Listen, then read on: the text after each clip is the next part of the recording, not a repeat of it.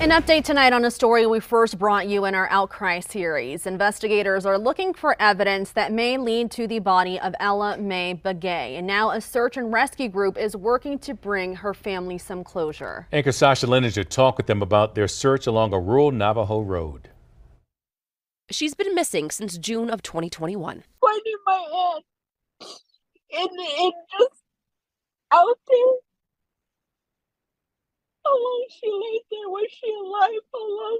What was she thinking? Like all of that. The family of Mae Begay hoping for answers after she went missing from her home on the Navajo Nation. And now they're reaching out to a nonprofit for help. I'm going to say over 40 items because they did pick up some bones in areas that we took that and we put it aside, and I had the dogs check them to see if they had any indication on any of those bones, and none of them indicated anything. Bernadine Beal founded 4Corners K-9 Search and Rescue.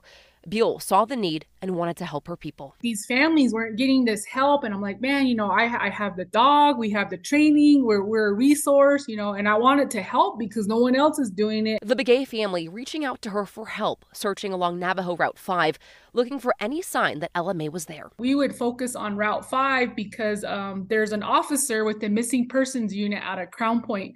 He had already planned on searching Route 5 like a few months ago. The group of roughly 20 volunteers searched the 28-mile stretch, and they found several items from phones to clothing and even jewelry. We're looking for eyeglasses because Mae wore eyeglasses.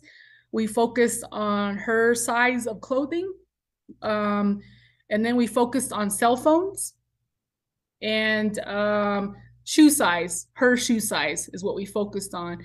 And that's what helped move the search along a little quicker. This is the second search for Mae. The first was back in 2021, right outside of Farmington. This comes as investigators recently arrested the man they believe killed her. Preston Toth had admitted to taking the vehicle of Mae and Mae being in the vehicle with him. Mae was at her home.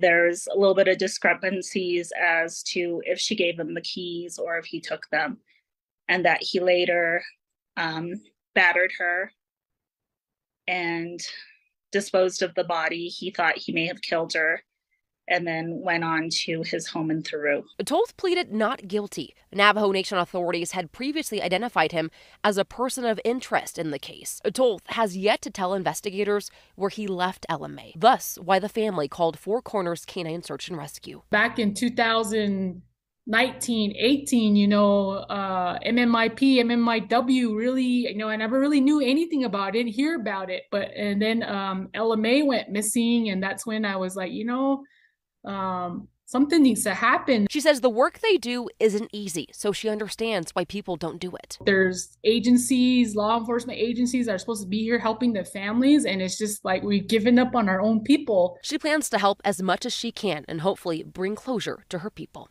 Sasha Leninger, KOAT, Action 7 News. Right now, she and her dogs are playing the intermediary between families and law enforcement. She says if all agencies would talk together and share information, cases would move quicker.